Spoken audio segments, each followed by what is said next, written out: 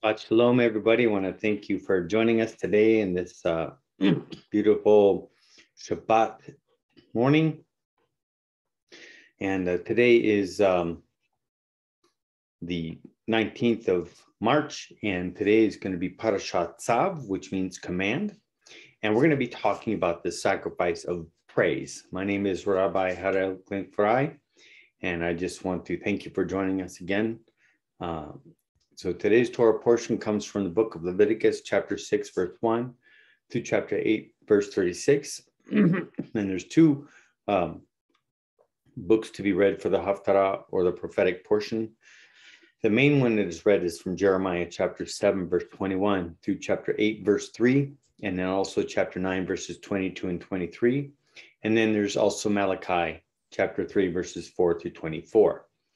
And lastly, the Brit Chadashah, or the New Covenant, is read from Mark chapter 7, verse 31 to chapter 8, verse 37, and chapter 12, verses 28 through 34. Then we read from the book of Romans chapter 8, verses 1 through 13, and 1 Corinthians chapter 15, verses 1 through 58. So there's not a whole lot of reading to do this week compared to some other weeks, but it's always wonderful to see how it all ties together. So before we start together, I'd like to just open this time in prayer. Abba, Father, I want to thank you for the opportunity, the privilege, and honor it is to simply be called yours because of our faith in Yeshua, Jesus, and that no matter what nationality we come from, those who believe in Yeshua will be saved. And we thank you for this truth. And we ask you to simply be with us today, guide me in everything that I say, that all that will come out of my mouth will come from you. In the name of Yeshua, amen. So we will open up with the first two verses, Leviticus 7, verses 37 and 38. These then are the regulations for the burnt offering, the grain offering, the sin offering, the guilt offering, the ordination offering, and the fellowship offering, which the Lord gave Moses at Mount Sinai in the desert of Sinai. And as last week's Parasha, Hashem had given Moses the laws of the korbanot, which were animal and meal offerings. Those offerings include the olah, which is the ascending or rising offering, the mincha, which is the meal offering, shalamim, which is the peace offering, chatat, which is a sin offering for unintentional sin, and the asham, or the guilt offering. There's so many types of offerings. As I was looking through this portion, I thought, wow, I cannot imagine being a priest at the time and remembering everything you had to do for every type of offering, because every type of offering had different things you had to do to the animals. I can't even imagine having to remember all that. So I'm very glad that these things are no longer necessary. And that Yeshua took that sacrifice upon himself. So in this week's Torah portion, Hashem describes the different laws of sacrifices, as I said, providing a distinction in the process for sin offerings, burnt offerings, and thank offerings. Hashem also gives a priest an ordination offering, a specific one for when they're going to be ordained into the service. So while these offerings may seem strange and even outrageous to our modern days, understanding them really helps us to understand what and why Yeshua had to, and what he did for us on the cross, and why his death was necessary. Okay, so these offerings also shed light on the New Covenant, or New Testament in particular, the challenging epistle to the Hebrews. So I suggest you read the book of Hebrews. It's very enlightening and very important. Now I'd like to talk about the Torah, or the law of the burnt offering. All right, remember the word Torah means help, or also is a way of living, right? Just so it doesn't simply just mean law. In Leviticus chapter 6, verse 8 through 9, the Lord said to Moses, "Give Aaron and his sons this command. These are the regulations, Torah, for the burnt offering. So the burnt offerings, which are blood sacrifices of perfectly innocent animals, right? They haven't sinned, they don't sin. They are impressed upon the penitent, the seriousness of their sin before Hashem. They're supposed to, at least, thinking this poor animal is dying because I sinned. All right, so Tzav describes the burnt offerings which were offered every morning and evening on a fire that burned continuously. So these, regardless of any other offerings that were brought during the day, these had to be done in the morning and in the evening. It says in Leviticus 6:13, the fire must be kept burning on the altar continuously. It must not go out. So that eternal flame is a good analogy for our love for Hashem, for our Creator. I suggest we need to tend to the fire in our heart for Hashem, never let it go out. How do we do that? Praying, reading His Word, being with Him, talking to Him. That's what prayer is anyway, right? It's talking to our Father and to our Savior. So now we're going to go to a different thing about what it means to suffer outside the camp. And here's a very interesting point. It says in Hebrews 13:11-12, the high priest, or Kohen Hagadol, carries the blood of animals into the most holy place as a sin offering, but the bodies are burned outside the camp. And so Yeshua, Jesus, also suffered outside the city gate to make the people holy through His own blood. So Leviticus specifies that the Kohen, or the priests, were to carry the ashes of the burnt offerings outside the camp in Leviticus 8:11. In prophetic fulfillment of this, Yeshua also gave Himself as an offering outside the gates of the camp. And there's a place in Jerusalem outside the gates. If you go there, it's called the Garden Tomb. There's an actual garden people have bought, and it shows the empty tomb. And just a few yards to the right of the empty tomb is Golgotha. Okay, it's just a rock. It looks like a skull, kind of. And it's not very tall. You'd think of it as something taller, but it's not. And that's where He was crucified. So it's so incredible to see. So although it says we are required to go outside the camp to Yeshua, where we may have become objects of reproach and be considered unclean by many, we are in Hashem's sight holy as He is holy. How are we holy? I sin every day. How am I holy? Well, I'm holy because I believe in Yeshua. I accept His sacrifice for me, His blood upon me. That's it. I can not be holy in my own way, in my own actions, but He makes us holy through His sacrifice, through His blood. And I am very happy about that. So it says in Hebrews 13:13, let us then go to Him outside the camp, bearing the disgrace that He bore. What does that mean? To be outside of the world, not be part of the world. Yes, we're here in the world, but we don't want to be like the world. That's like being outside the camp, okay? So although we may be hated by men, especially if we stand up for what is right and declare, hey, this is not okay, this is sin, this is not okay, we need to repent. I'm seeing many so-called believers now that are saying, oh, but we need to understand where the person is. And yeah, we need to understand because everybody's been a sinner.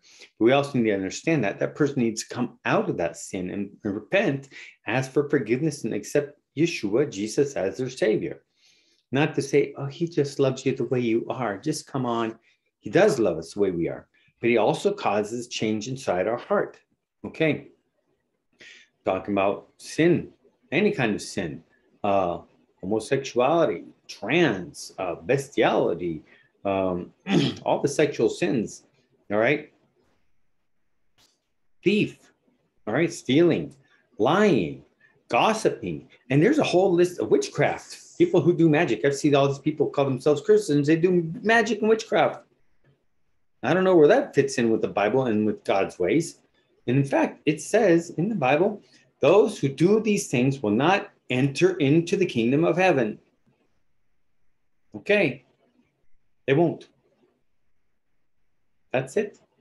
So, yeah, we need to love people. We need to let them know, though, that, hey, Yeshua, Jesus loves you, but He wants to heal you of this. He wants to deliver you of this.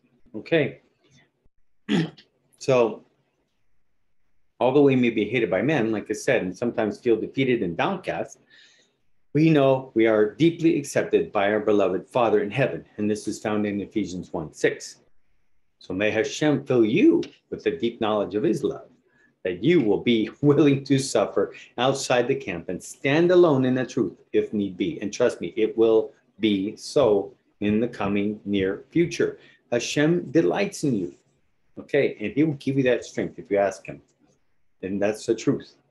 It's going to come the time where we have to stand up for what is right, not just accept what's given to us and thrown at us by the world. Not okay.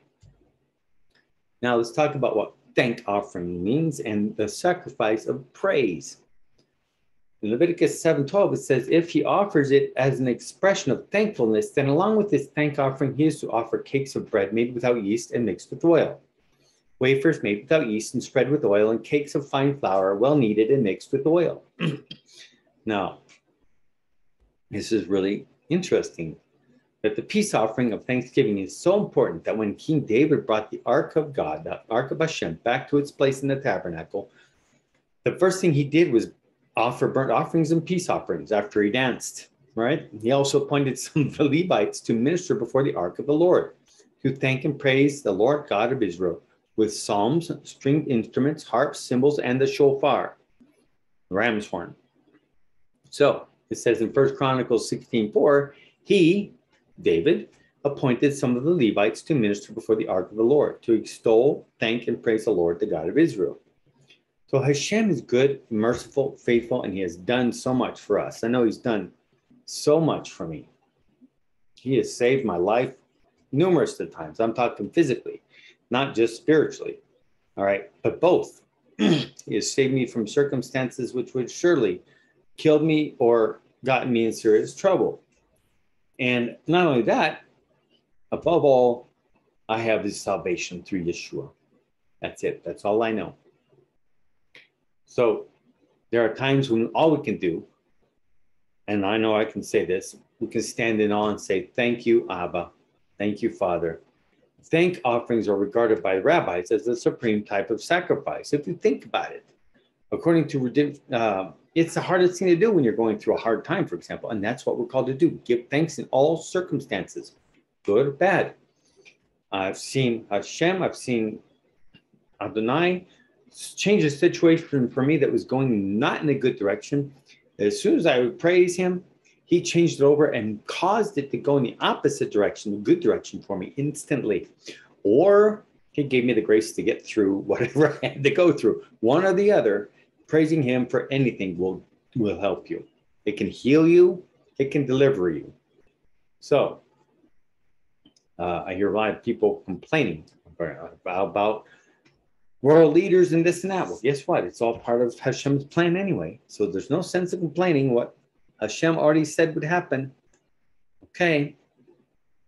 All right. The wars and things going on, they're all part of his plan. They're all written in the book of Daniel, in Revelation, and other books. It's all part of his end time plan. So stop complaining and praise him, because that's what we're to do. All right. That's what we are to do as believers.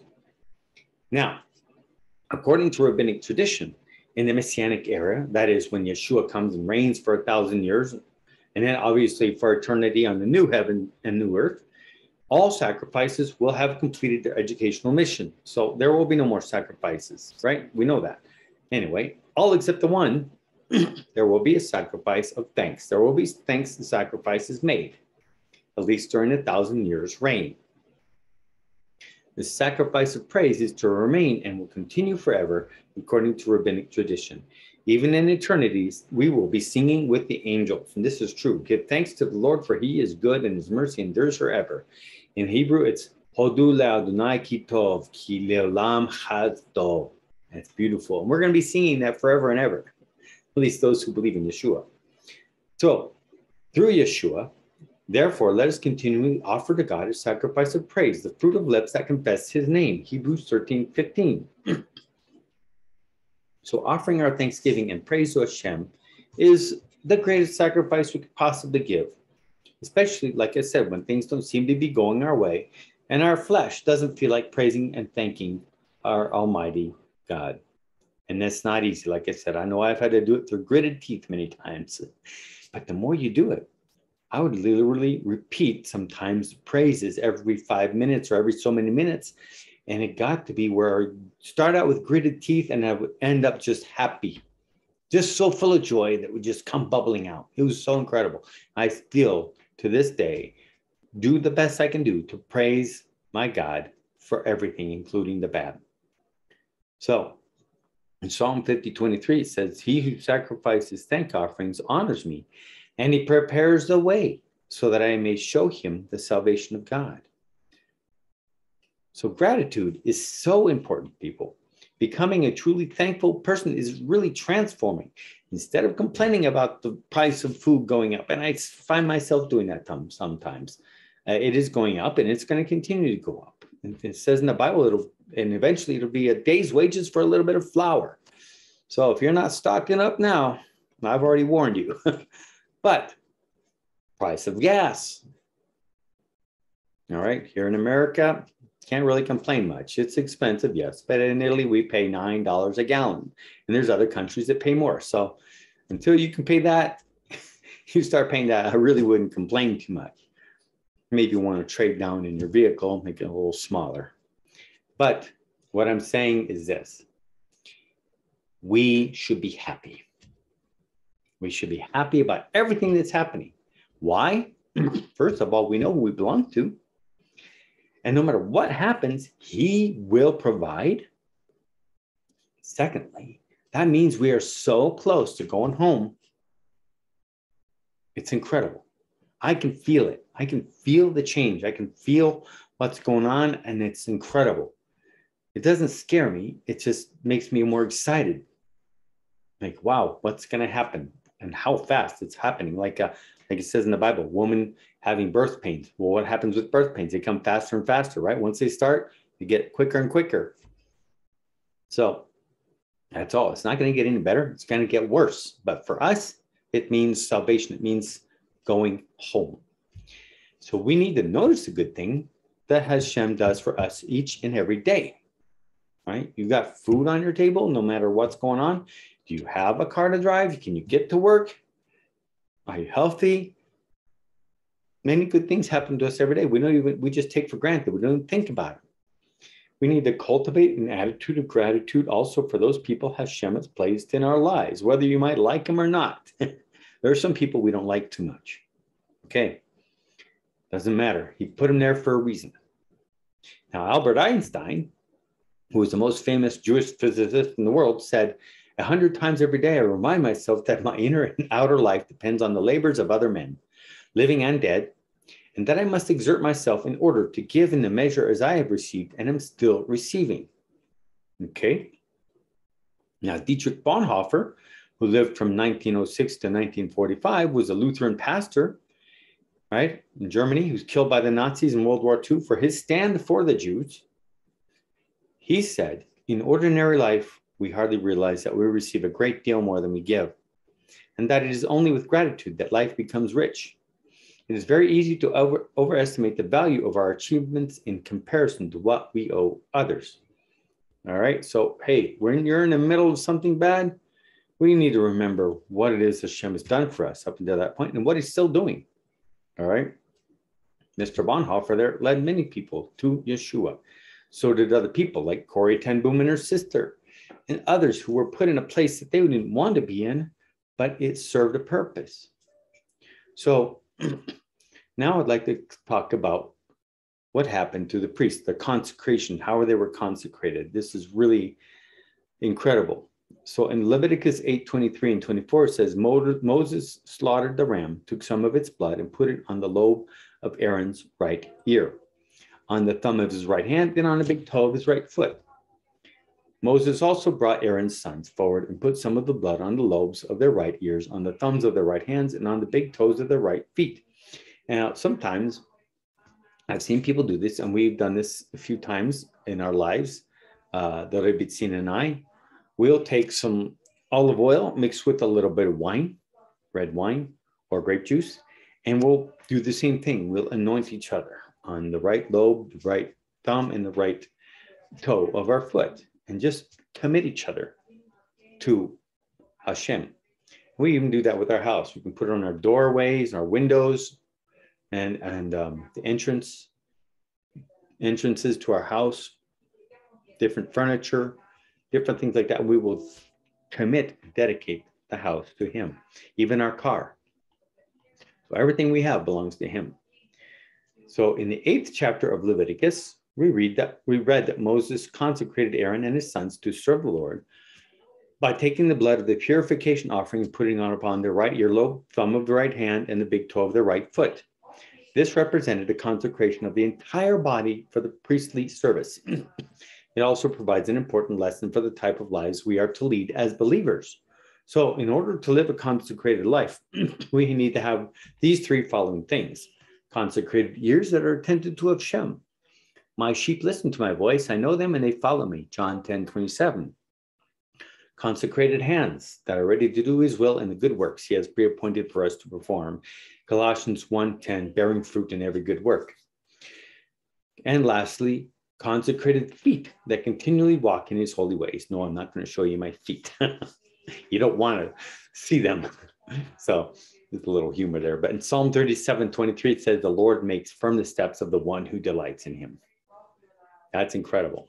So the Haftarah, or the prophetic portion, is when I brought your ancestors out of Egypt and spoke to them, I did not just give them commands about burnt offerings and sacrifices, but I gave them this command. Obey me, and I will be your God, and you will be my people. Walk in obedience to all I command you, that it may go well with you. Jeremiah 7:22 and 23.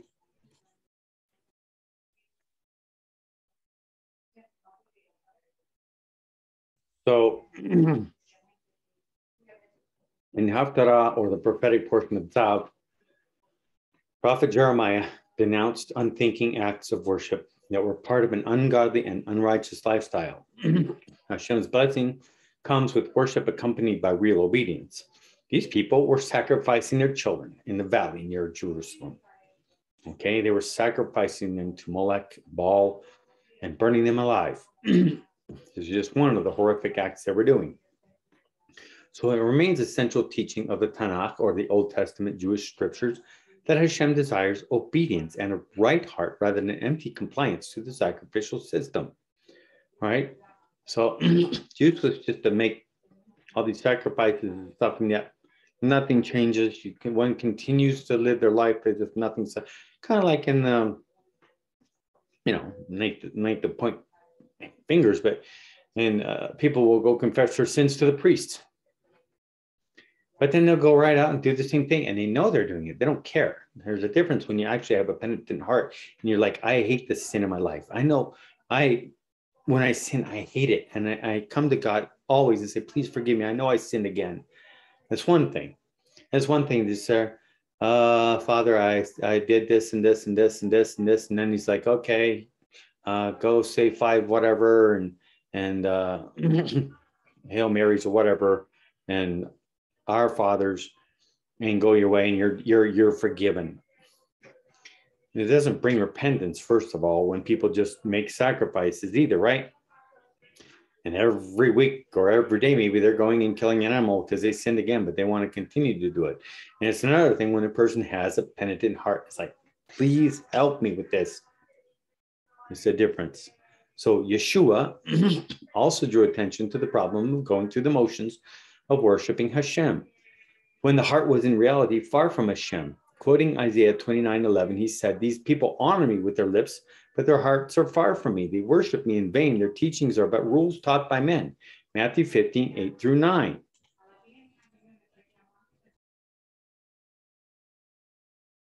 So the people of Israel held an almost superstitious belief. Superstition does not align with God's ways, okay, just so you know. So if you're one of those people that says good luck or knock on wood or whatever, that's not okay.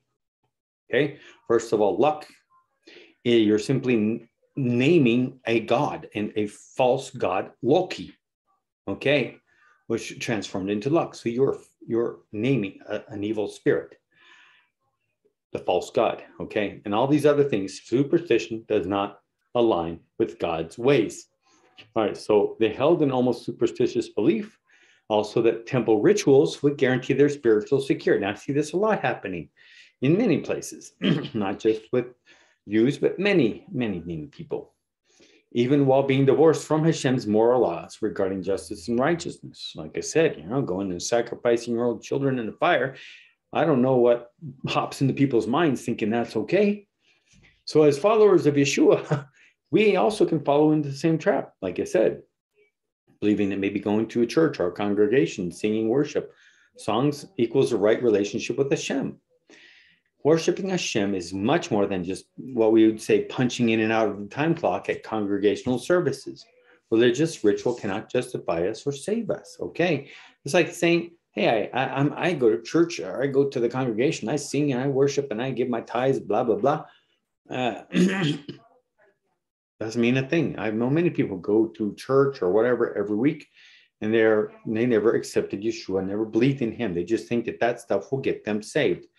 It's like living in a garage and saying, I'm a car. Okay?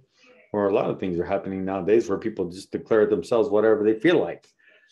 Okay, so if we want to progress in our spiritual journey, to move forward, not backward, Hashem has to be our beginning and then center. We need to obey him at all times. And this is found in Jeremiah 7:24. If we're honest with ourselves, we will admit that our sin nature resists Hashem. Okay, it's so important. Like I said, we need to read the word every day. We need to pray every day. And it's so important to do this. So it says, Romans 8:7, for the sinful nature is always hostile to God. It never did obey God's laws or Torah, and it never will. So there's no way in our own flesh we can do this. In Ezekiel 36, verses 26 and 27, it says, I will give you a new heart and put a new spirit in you. And I will put my spirit in you and move you to follow my decrees and be careful to keep my laws.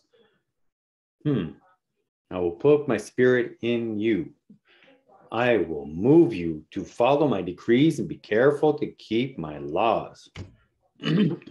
That's to all of you who out there who say, well, the Old Testament's out the door. We don't need that anymore. I have to ask you, who do you believe in and where is your heart? I'm not saying they lead to salvation, but we should want and desire to follow his ways. They're beautiful. So, nevertheless, in Messiah Yeshua, we are transformed into a new person if we truly believe. And our innermost being comes to desire life that follows in the footsteps of the Master to do his good works and also to share the gospel of his love with the world. What is gospel? Means good news. So, in conclusion, I would like to talk about peace with Hashem. Peace offerings, like I said, are the sacrifices that are shared by the worshiper and the priesthood. They both got to eat them, okay? Unlike the other ones where only the priesthood can eat part of the animal. So in Leviticus 7, the Torah reiterates the laws of the peace offerings, adding details about which parts of the animal are to be retained by the priesthood, who is fit to eat a peace offering, how quickly the meat has to be eaten, and what to do if not all the meat is eaten by the deadline. They had basically 2 days to eat it, and the third day had to go out. So a peace offering could be eaten by anyone, like I said, anywhere, so long as that person was in a state of ritual purity when he or she ate it. Okay, so if we were not pure for some reason, which is stated in the book of Leviticus, then they couldn't do it until they were pure. The Torah lists several different types of peace offerings, including votive offerings brought in fulfillment of vows, free will offerings, and the Thanksgiving offering. The Passover lamb was also a type of peace offering. So peace offerings, however, were never brought for sin. Okay, they did not atone or expiate anything. Instead, the peace offerings represent relationship, fellowship, and peace between Hashem and man. Eating of the peace offering was like eating from Hashem's own table. So when a person is not at peace with Hashem, he has no peace with Hashem. Right? He has no peace at all. Hashem is the absolute subject of reality. So to be at war with Hashem is to be at war with reality. And like I said, in the end times, after when Yeshua comes and reigns for 1,000 years, the only offering that will be needed to be brought to the temple where he will reign from will be the thanks and a peace offering. So human beings, as we know, often live unhappy lives. And we know this. We see it all around us. They flee from pain and pursue pleasure, trying to find comfort in the material world. You're never going to do it. It's never going to be enough. It might be good for a few minutes, a couple hours, maybe a day, but then it's going to be right back to that emptiness. A person does not realize that the reason for their constant angst or anxiety or whatever you want to call it is that he does not have peace with Hashem. That's it. When a person does not have peace with Hashem, they cannot have peace with themselves or with others. They rage at those who tread on their dignity or offend their pride. And oh my goodness, I see that all the time here in America. Well, you offended me, or my dignity, my rights, whatever you want to call it. That's all going to go in the trash, people. I'm going to tell you right now. Your so-called rights, they're gone. And not because the governments are taking them, because they're never written anywhere in the Bible. Okay? So, and if you don't like that, I'm sorry, but that's just the truth.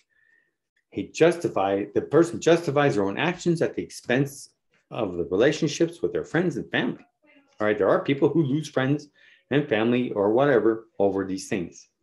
They use other people to try to prop up their ego, their fragile ego. They attempt to slake their thirsty soul with vices and to satisfy their fleshly appetites with indulgences. But it's all completely useless. In the end, it will all end. It won't be there. We're not going to have all these things to enjoy ourselves pretty soon. All these little vices will be gone. It'll be survival. And that's why it says in the Bible, in the end times, it will be worse than in the times of Noah. Guess what? In the times of Noah, before the flood came, not only was there horrible, horrible violence, homosexuality, all kinds of sexual sins, people eating people. All right, people eating children, people eating each other, people eating animals while they're still alive, etc., etc. It was that bad, and it will get worse than that in the end times. Why? There won't be any food left, hardly. What are people going to do to survive? They'll eat each other. All right, they'll kill their own children and eat them, whatever. They might even kill their dogs, cats, whatever, and they might go and kill an animal or even eat an animal while it's still alive. It says it'll be worse than that.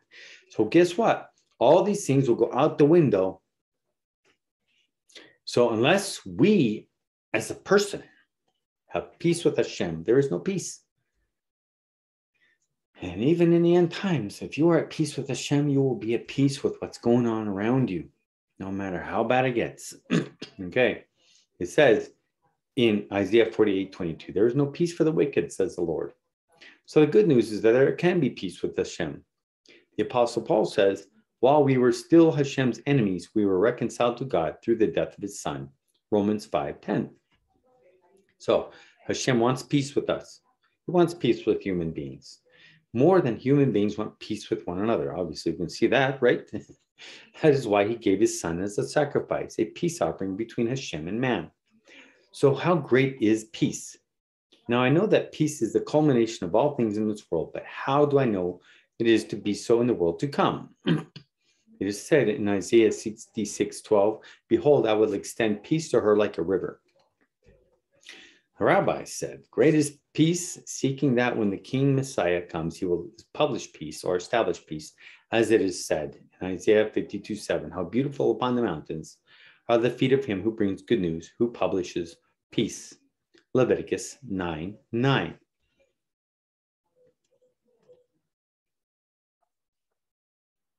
Well, I would like to invite any of you who have not found your peace with Hashem to do so today through his son Yeshua, by accepting his sacrifice that he made once and for all upon the cross as a Jew to bring salvation first to the Jew and then to the Gentile. For all who believe in him will be saved. He is the only way, the truth, and the life, and no one can get to the Father except through him. So like I said, you can be whoever you think you are. You can be a Jew. You can be the nicest person on the face of the earth. Think you've never done anything wrong. Guess what? You're still a sinner. And you cannot have that peace with him unless you accept what was done by Yeshua on the cross. Okay. And accept his blood that he shed for you as a final sacrifice instead of animals, which cannot give you salvation. So I'd like to do that by inviting you to say this prayer with me today. Baruch atah Adonai Eloheinu melech haolam, asher natan lanu et derech haYeshua b'Moshiach Yeshua. Blessed are you, O Lord our God, King of the universe, who has given us the way of salvation in Messiah Yeshua. Thank you. I hope that somebody out there has accepted Yeshua as their final sacrifice for their sins. And if you have, please write to us. We have a link down in the description area for contacting us. You can contact us. We will give you a free gift, and it would be a pleasure to give that. I would hoping somebody will do that. I want to hear from you. And so in order, like I said, to have peace with Hashem, we need to accept the final sacrifice that Yeshua did on the cross. And then understand that he rose from the dead on the third day, and he is getting ready to come back here soon, people. In the next few years, he will be back. Okay. It's not going to be very long. Now, in order to close this time together, I'm simply going to bless you and wish you Shabbat Shalom. Yevarechecha Adonai beishmerecha Yael Adonai panav elecha bichuneka Yisa Adonai panav elecha Beshem lecha shalom. Beshem Yeshua HaMashiach, Sarah shalom shalom. May the Lord bless you and keep you. The Lord make his face shine upon you and be gracious unto you. May the Lord lift up his countenance upon you and give you peace. In the name of Yeshua the Messiah, the Prince of Peace. Shalom. Shalom and Shabbat Shalom to all of you. Thank you for joining us today. I hope you have been blessed. Also, I want to thank you all for your prayers. Those of you who prayed for me. I had some health issues, still do a little bit, but I'm doing well. And also want to thank you for your support. Those of you who do support us, we really, really appreciate you. And there is a link for those who'd like to support us in any way. If you feel that you are blessed through our ministry, there's also a link if you'd like to dedicate a Torah portion, a Parasha, to somebody or a special event in your life. There's also a link there. Also, if you'd like to have counseling done in a biblical manner, my wife, Gavriela, the Rebbetzin, is a licensed counselor in Italy and can help you. There is a website for that down in the links, also, Machase Shel Tikva, both in English and Italian. So if you like that, those are available to you. We hope we can hear from you. Please make comments. Obviously, we will not allow negative comments. We will eliminate those. But any comments that are uplifting, which is what we're called to do, we would love to hear from you. So thank you for joining us today. May you be blessed.